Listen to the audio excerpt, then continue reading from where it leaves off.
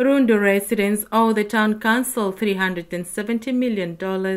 As we speak, we are the only party that has said that a new and better building must be constructed for the Rundu Town Council, because that compound where the Rundu Town Council is operating from is dilapidated. It is a compound, a kaya, from where Rundu Town Council operates. Rundu Town Council CEO Nathaniel, in a written response, stated that the Ministry of Urban and Rural Development has approved funding for design and tender documentation for a new office to be constructed for the Town Council, which will commence after budget allocation and as soon as funds are made available. Swartbooi also touched on challenges such as food insecurity, underperformance of green schemes in the Kavango regions, as well as lack of water supply. Some community members shared their water-related concerns at the rally. We don't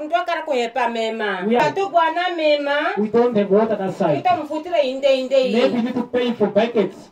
Those steps are removed. $10. In one bucket you have to pay 20. I mean, we are really starving.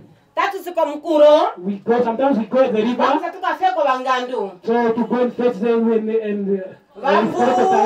hippos are there. We are going to be killed. We don't have water there. So it's just little water that anyone can dress out. If we have fetched today, tomorrow don't think that we will fetch again. We have little water. Here we need to borrow. So we need to borrow. We don't have coal. At the moment, the Rundu Town Council owes Namwater about $220 million. The town is now looking at installing prepaid water meters to curb the residents' escalating debts. Elizabeth Mwengo, NBC News, Rundu.